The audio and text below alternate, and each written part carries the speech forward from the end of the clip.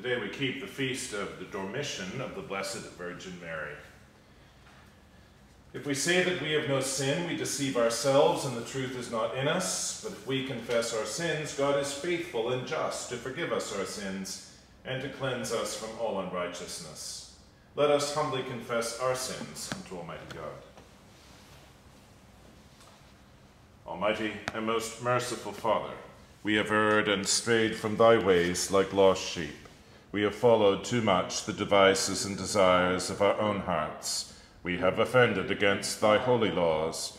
We have left undone those things which we ought to have done, and we have done those things which we ought not to have done, and there is no health in us. But thou, O Lord, have mercy upon us, miserable offenders. Spare thou those, O God, who confess their faults. Restore thou those who are penitent, according to thy promises declared unto mankind, in Christ Jesus our Lord. And grant, O most merciful Father, for his sake, that we may hereafter live a godly, righteous, and sober life, to the glory of thy holy name. Amen. Almighty God, the Father of our Lord Jesus Christ, who desireth not the death of a sinner, but rather that he may turn from his wickedness and live, hath given power and commandment to his ministers to declare and pronounce to his people, being penitent, the absolution and remission of their sins. He pardoneth and absolveth all those who truly repent and unfeignedly believe his holy gospel. Wherefore, let us beseech him to grant us true repentance and his Holy Spirit, that those things may please him which we do at this present, and that the rest of our life hereafter may be pure and holy, so that at the last we may come to his eternal joy. Through Jesus Christ our Lord. Amen. Our Father, who art in heaven, hallowed be thy name. Thy kingdom come, thy will be done, on earth as it is in heaven. Give us this day our daily bread, and forgive us our trespasses, as we forgive those who trespass against us. And lead us not into temptation, but deliver us from evil. For thine is the kingdom, and the power, and the glory, forever and ever. Amen. O Lord, open thou our lips, and our mouths shall show forth thy praise. Glory be to the Father, and to the Son, and to the Holy Ghost. As it was in the beginning, is now, and ever shall be, world without end. Amen. Praise ye the Lord. The Lord's name be praised. The Virgin Son, Christ the Lord. O come, let us adore him. O come, let us sing unto the Lord. Let us heartily rejoice in the strength of our salvation. Let us come before his presence with thanksgiving, and show ourselves glad in him with psalms. For the Lord is a great God, and a great King above all gods. In his hand are all the corners of the earth, and the strength of the hills is his also. The sea is his, and he made it, and his hands prepared the dry land. O come, let us worship and fall down, and kneel before the Lord our Maker. For he is the Lord our God, and we are the people of his pasture, and the sheep of his hand. Today, if ye will hear his voice, harden not your hearts, as in the provocation, as in the day of temptation in the wilderness. When your fathers tempted me, proved me, and saw my works. 40 years long was I grieved with this generation, and said, it is a people that do err in their hearts, for they have not known my ways. Unto whom I swear in my wrath, that they should not enter into my rest. Glory be to the Father, and to the Son, and to the Holy Ghost. As it was in the beginning, is now, and ever shall be, world without end. Amen. The Virgin Son, Christ the Lord. O come, let us adore him. Psalms 45, 46, and 87 are said on this feast of the Dormition. My heart overfloweth with a good matter. I speak the things which I have made concerning the King. My tongue is the pen of a ready writer. Thou art fairer than the children of men. Full of grace are thy lips, because God hath blessed thee forever. Gird thee with thy sword upon thy thigh, O thou most mighty, according to thy worship and renown. Good luck have thou with thine honor. Ride on, because of the word of truth, of meekness and righteousness. And thy right hand shall teach thee terrible things. Thy arrows are very sharp in the heart of the king's enemies, and the people shall be subdued unto thee. Thy seat, O God, endureth forever. The scepter of thy kingdom is a right scepter. Thou hast loved righteousness and hated iniquity. Wherefore God, even thy God, hath anointed thee with the oil of gladness above thy fellows. All thy garments smell of myrrh, aloes, and cassia, out of the ivory palaces whereby they have made thee glad. King's daughters are among thy honorable women. Upon thy right hand doth stand the queen in a vesture of gold, wrought about with divers colors. Hearken, O daughter, and consider, incline thine ear. Forget also thine own people, and thy father's house. So shall the king have pleasure in thy beauty, for he is thy Lord, and worship thou him. And the daughter of Tyre shall be with a gift, like as the rich also among the people shall make their supplication before thee. The king's daughter is all glorious within. Her clothing is of wrought gold. She shall be brought unto the king in raiment of needlework. The virgins that be her fellows shall bear her company, and shall be brought unto thee. With joy and gladness shall they be brought, and shall enter into the king's palace. Instead of thy fathers thou shalt have children, whom thou mayest make princes in all lands. Glory be to the Father, and to the Son, and to the Holy Ghost. As it was in the beginning, is now, and ever shall be, world without end. Amen. God is our hope and strength, a very present help in trouble. Therefore will we not fear, though the earth be moved, though the hills be carried into the midst of the sea. Though the waters thereof rage and swell, and though the mountains shake at the tempest of the same. There is a swift river, the streams whereof make glad the city of God, the holy place of the tabernacle of the Most Highest. God is in the midst of her, therefore shall she not be removed. God shall help her, and that right early. The nations make much ado, and the kingdoms are moved. But God hath showed his voice, and the earth shall melt away. The Lord of hosts is with us. The God of Jacob is our refuge. O come hither, and behold the works of the Lord, what destruction he hath brought upon the earth. He maketh wars to cease in all the world. He breaketh the bow, and knappeth the spear in sunder, and burneth the chariots in the fire. Be still then, and know that I am God. I will be exalted among the nations, and will be exalted in the earth. The Lord of hosts is with us. The God of Jacob is our refuge. Glory be to the Father, and to the Son, and to the Holy Ghost. As it was in the beginning, is now, and ever shall be, world without end. Amen. Her foundations are upon the holy hills. The Lord loveth the gates of Zion more than all the dwellings of Jacob. Very excellent things are spoken of thee, thou city of God. I will make mention of Egypt and Babylon among them that know me. Behold Philistia also, and Tyre with Ethiopia. Lo, in Zion were they born. Yea, of Zion it shall be reported, this one and that one were born in her, and the Most High shall establish her. The Lord shall record it, when he writeth up the peoples. Lo, in Zion were they born. The singers also and trumpeters shall make answer. All my fresh springs are in thee. Glory be to the Father, and to the Son, and to the Holy Ghost. As it was in the beginning, is now, and ever shall be, world without end. Amen.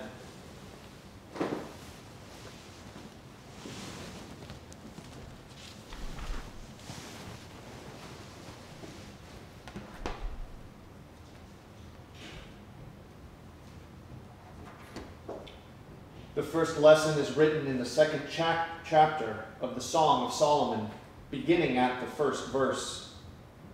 I am the rose of Sharon, the lily of the valleys. As the lily among thorns, so is my love among the daughters. As the apple tree among the trees of the wood, so is my beloved among the sons. I sat down under his shadow with great delight, and his fruit was sweet to my taste. He brought me to the banqueting house, and his banner over me was love. Here endeth the first lesson.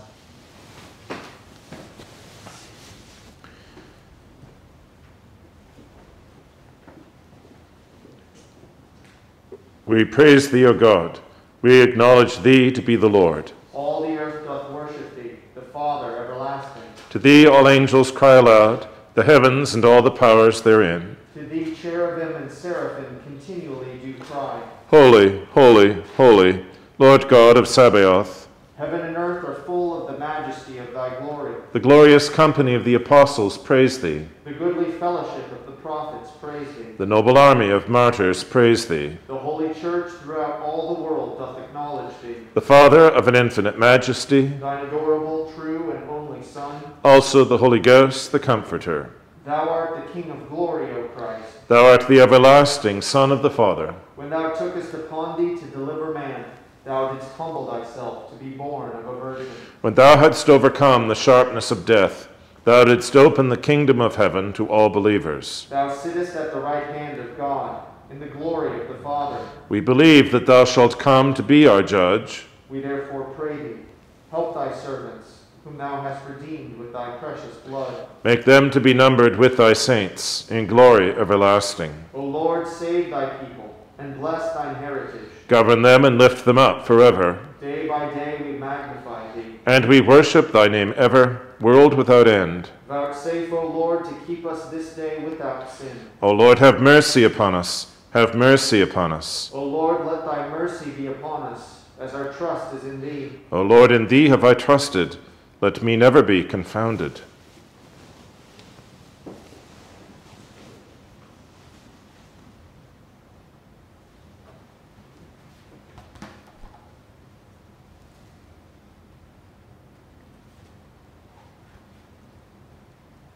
The second lesson is written in the 12th chapter of the Revelation of St. John, beginning at the first verse. In those days there appeared a great wonder in heaven, a woman clothed with the sun, and the moon under her feet, and upon her head a crown of 12 stars. She, being with child, cried, travailing in birth, and pained to be delivered. And there appeared another wonder in heaven, and behold, a great red dragon, having 7 heads and 10 horns, and 7 crowns upon his heads. And his tail drew the third part of the stars of heaven, and did cast them to the earth. And the dragon stood before the woman, which was ready to be delivered. For the dragon stood before the woman, to devour her child as soon as it was born. And she brought forth a man-child, who was to rule all the nations with a rod of iron. And her child was caught up unto God, and to his throne. And the woman fled into the wilderness, where she hath a place prepared of God, that they should feed her there 1,000, 2,000, and 60 days. Here endeth the second lesson.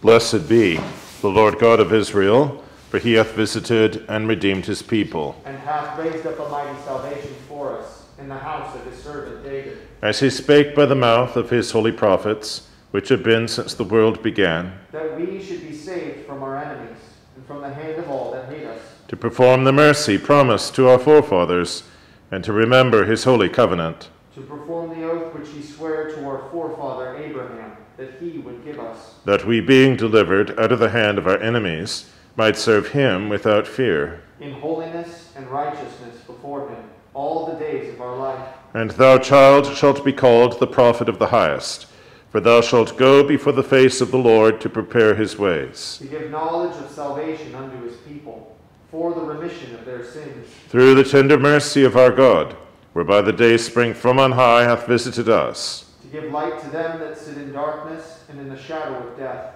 and to guide our feet into the way of peace. Glory be to the Father, and to the Son, and to the Holy Ghost. As it was in the beginning, is now, and ever shall be, world without end. Amen. The Lord be with you. And with thy spirit. Let us pray. O God, who didst endue with singular grace the Blessed Virgin Mary, the Mother of our Lord, vouchsafe, we beseech thee, to hallow our bodies in purity and our souls in humility and love. Through Jesus Christ, thy Son, our Lord, who liveth and reigneth with thee in the unity of the Holy Ghost, one God, world without end. Amen. O God, who art the author of peace and lover of concord, in knowledge of whom standeth our eternal life, whose service is perfect freedom, defend us, thy humble servants, in all assaults of our enemies, that we, surely trusting in thy defense, may not fear the power of any adversaries, through the might of Jesus Christ our Lord. Amen. O Lord, our heavenly Father, almighty and everlasting God, who has safely brought us to the beginning of this day, defend us in the same with thy mighty power, and grant that this day we fall into no sin, neither run into any kind of danger, but that all our doings, being ordered by thy governance, may be righteous in thy sight. Through Jesus Christ our Lord. Amen.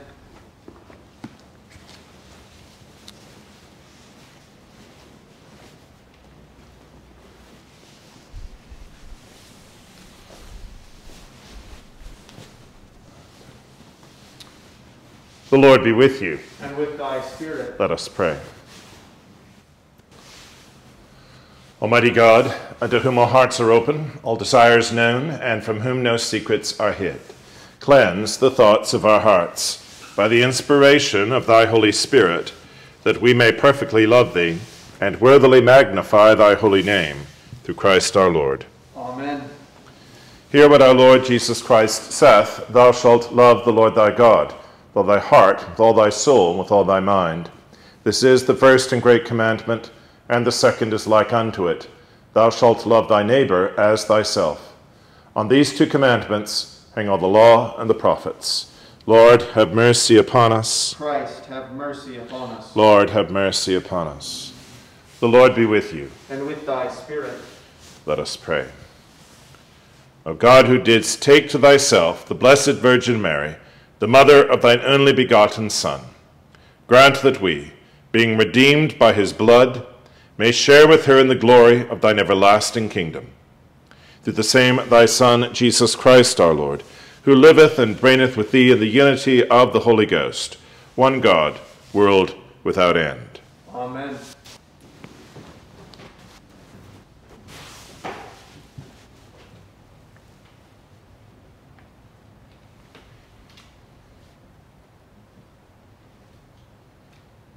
The lesson for the epistle is written in the 3rd chapter of the book of Judith, beginning at the 17th verse. Blessed be thou, O our God, which hast this day brought to naught the enemies of thy people. O daughter, blessed art thou of the Most High God above all the women upon the earth. And blessed be the Lord God, which hath created the heavens and the earth, which hath directed thee to the cutting off of the head of the chief of our enemies. For this thy confidence shall not depart from the heart of men, which remember the power of God forever.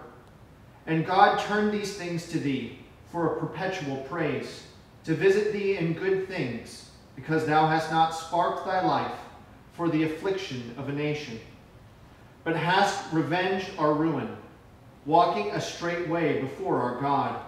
Thou art the exaltation of Jerusalem. Thou art the great glory of Israel. Thou art the great rejoicing of our nation.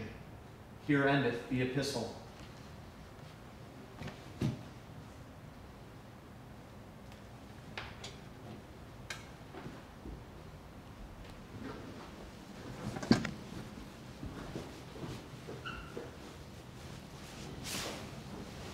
The Holy Gospel according to St. Luke in the 1st chapter, beginning at the 39th verse. Glory be to thee, O Lord. At that time Mary arose and went into the hill country with haste into a city of Judah, and entered into the house of Zacharias, and saluted Elizabeth. And it came to pass that when Elizabeth heard the salutation of Mary, the babe leapt in her womb. And Elizabeth was filled with the Holy Ghost, and she spake out with a loud voice, and said, Blessed art thou among women, and blessed is the fruit of thy womb. And whence is this to me, that the mother of my Lord should come to me? For lo, as soon as the voice of thy salutation sounded in mine ears, the babe leapt in my womb for joy. And blessed is she that believed, for there shall be a performance of those things which were told her from the Lord. And Mary said, My soul doth magnify the Lord, and my spirit hath rejoiced in God my Saviour. For he hath regarded the low estate of his handmaiden. For behold, from henceforth all generations shall call me blessed. For he that is mighty hath done to me great things, and holy is his name. And his mercy is on them that fear him from generation to generation. He hath showed strength with his arm. He hath scattered the proud in the imagination of their hearts. He hath put down the mighty from their seats, and exalted them of low degree. He hath filled the hungry with good things, and the rich he hath sent empty away. He hath holpen his servant Israel in remembrance of his mercy, as he spake to our fathers, to Abraham, and to his seed forever. Praise be to thee, O Christ.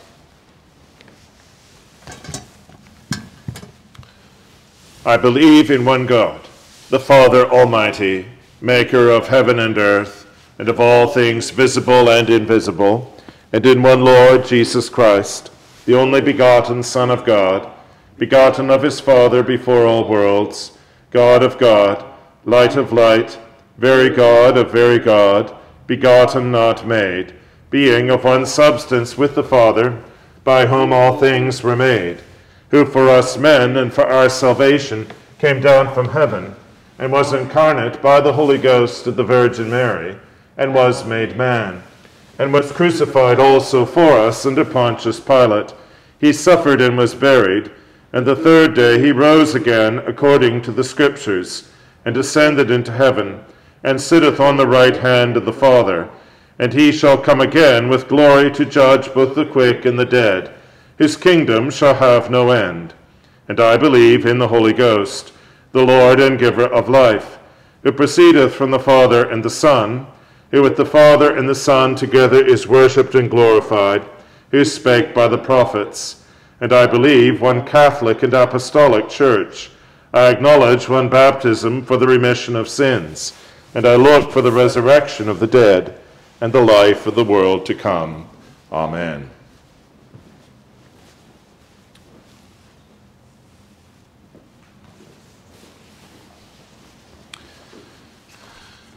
For he that is mighty hath magnified me, and holy is his name. In the name of the Father, and of the Son, and of the Holy Ghost. Amen. Amen. What's true today is true of every feast of the Blessed Virgin Mary. It's a testimony to the truth of the Incarnation, a testimony to the truth that for us men and for our salvation, the Son of God became Son of Man in the womb of the Virgin, so that the sons of men might be made the sons of God. And so to honor Mary, as we do, as the mother of our Lord and God Jesus Christ, is in fact to honor Christ himself. And one might go so far to say, if we cannot honor Mary on such terms, then there is perhaps something deficient about the honor that we render Christ. Every feast of the Blessed Virgin Mary is a testimony to Christ, but it's also a testimony to her faith, the faith demonstrated so decisively in her response to the angel's message, that first proclamation of the gospel, "Behold the handmaid of the Lord, be it unto me according to thy word." As Augustine said, before Mary conceived Christ in her womb, she had conceived him in her heart by faith. And so Mary is a model, an exemplar of Christian believing, of Christian discipleship, and of the humble obedience of faith, the faith by which we receive Christ in all the saving benefits of his death and sacrifice for us. But today, on the feast known as the Dormition or Assumption of the Blessed Virgin, we celebrate a further dimension of the grace that she received by faith in Christ. For the Word of God was made flesh precisely so that flesh might share in the life of God. And that is what we celebrate today. This feast has, as we've noted, two names: Dormition, which means falling asleep, and Assumption, which means taking up. The faith of the Church from ancient times is that when Mary fell asleep in the Lord and departed this life, she was immediately taken up into glory, not only in soul, but also in body. In the picturesque legend, the grave was opened and found only filled with roses.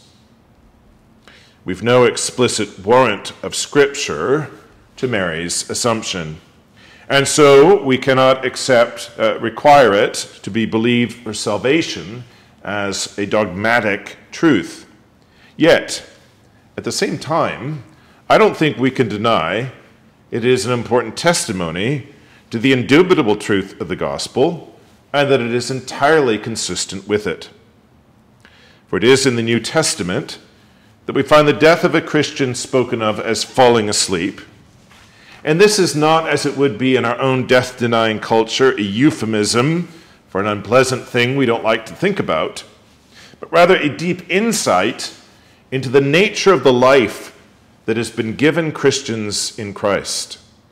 The grace of eternal life, which begins even now in our bodily life in this world, and which death cannot take away from those who believe. In the perspective of Christian faith, death may bring us sorrow in taking away from us the people we love. But in the end, it is of no great consequence. It is but a falling asleep before we wake again. For Christ, by his death and resurrection, has conquered death. And for those who believe, death is therefore but a release from temptation, from sin, from pain and sorrow. It is an entrance into rest from our labors, repose and refreshment in the peace of paradise. It is, as I said, a falling asleep before we wake and rise again in the glory of that day, whose light knows no setting. To call this feast dormition, falling asleep, is to say something true and important about the life eternal that is already ours in Christ, which death cannot take away. But to call it assumption is to say something true and important about the glory that shall be ours on the far side of death, in body as well as soul. Like certain saints of the Old Testament, Enoch, Moses, and Elijah, Mary, it is said, was taken up in body and soul into glory, which is to say that by the special grace of her Son, she has anticipated the resurrection which all the faithful shall enjoy when Christ comes again. So her assumption is an anticipation of our own destiny. The grace of eternal life, which is given to us, is the beginning in us of glory yet to come. And how fitting it is that the human being by whom the Word was made flesh should be the first flesh to share the life of God. Very fittingly, we read her Magnificat, Mary's song of exultation in the victory of God. He hath showed strength with his arm. He hath scattered the proud in the imagination of their hearts. He hath put down the mighty from their seat, and exalted them of low degree. He hath filled the hungry with good things, and the rich he hath sent empty away. Mary celebrates the great reversal, turning the world upside down. The proud made humble, brought low, and the humble lifted up. But is this the world turned upside down, or rather the world turned right side up? For indeed, we celebrate in her Assumption the great and final reversal, that life does not end in death, but rather death gives way to life. In celebrating her victory over death and her exaltation to glory, we celebrate the victory and exaltation that awaits all Christians, which is nothing else than the victory and exaltation that Christ himself has already won for us. On this day, in Mary, we anticipate the fullness of our redemption. We live in a culture which is often noted is characterized by denial of death and what follows death, where in the face of death we have trouble thinking or speaking or acting with honesty or with hope. But if this feast we keep today means anything to us, it means a renewal of our minds in the perspective of the Christian faith, in the teaching of the gospel, in the death and resurrection of our Lord. And so I leave you with some famous lines of John Donne, words of splendid contempt for the pretensions of death. Death, be not proud, though some have called thee mighty and dreadful, for thou art not so. For those whom thou think'st thou dost overthrow, die not, poor death, nor yet canst thou kill me. From rest and sleep, which but thy pictures be, much pleasure, then from thee much more must flow, and soonest our best men with thee do go, rest of their bones and souls' delivery. Thou art slave to fate, chance, kings, and desperate men, and dost with poison, war, and sickness dwell, and poppy or charms can make us sleep as well and better than thy stroke. Why swell'st thou then? One short sleep past, we wake eternally, and death shall be no more. Death, thou shalt die.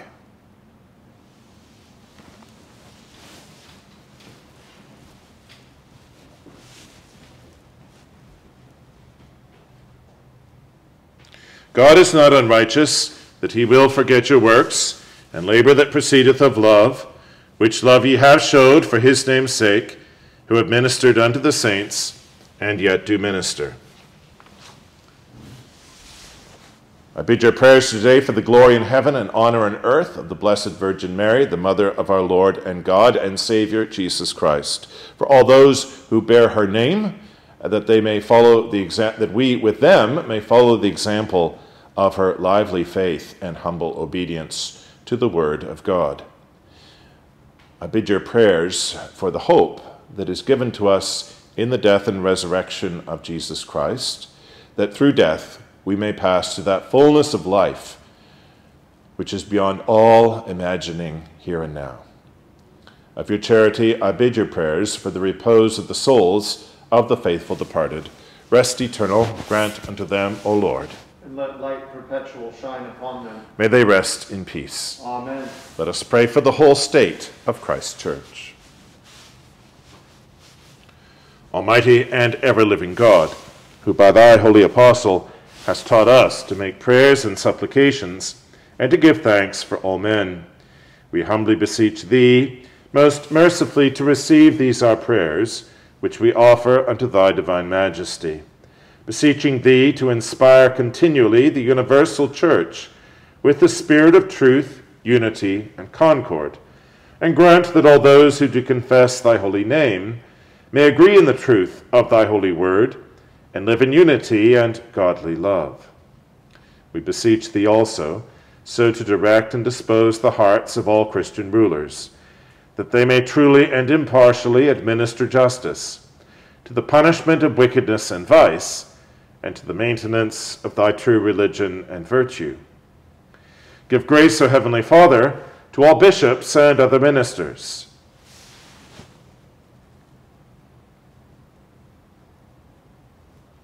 that they may both by their life and doctrine set forth thy true and lively word, and rightly and duly administer thy holy sacraments. And to all thy people give thy heavenly grace, and especially to this congregation here present, that with meek heart and due reverence they may hear and receive thy holy word, truly serving thee in holiness and righteousness all the days of their life. And we most humbly beseech thee of thy goodness, O Lord, to comfort and succor all those who in this transitory life are in trouble, sorrow, need, sickness, or any other adversity.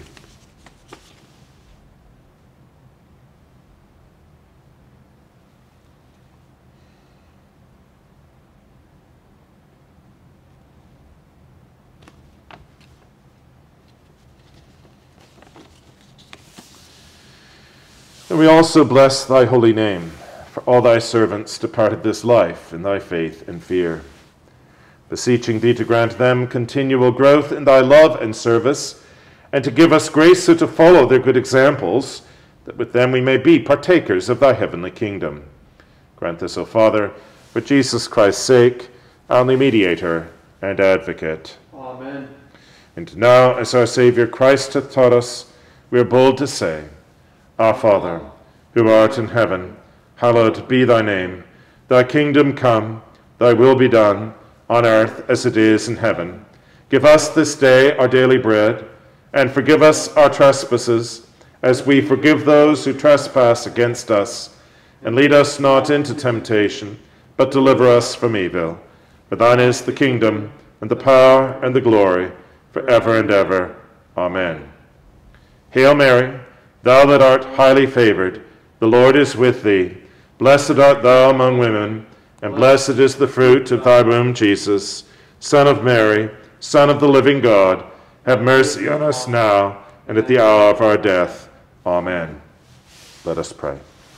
We beseech thee, O Lord, pour thy grace into our hearts, that as we have known the incarnation of thy Son, Jesus Christ, by the message of an angel, so by his cross and passion we may be brought unto the glory of his resurrection. Through the same thy Son, Jesus Christ our Lord. Amen.